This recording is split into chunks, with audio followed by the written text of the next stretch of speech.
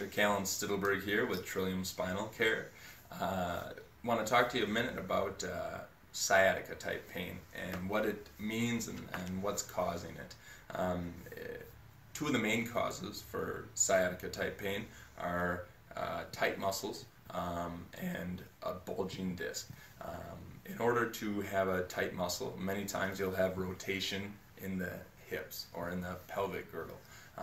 And this can happen if your posture is off. If you have a bulging disc, it's going to be because you have a spinal column. My fists are representing vertebrae. In between them would be a jelly-like substance that's in a cartilaginous sac, and that would be your disc.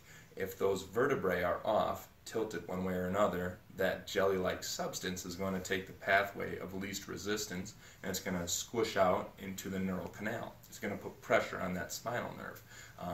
In either of these, if it's the tight muscle or if it's the bulging disc, if it puts pressure on that spinal nerve, it's going to cause that radiating pain down your leg and many times past your knee into your ankle.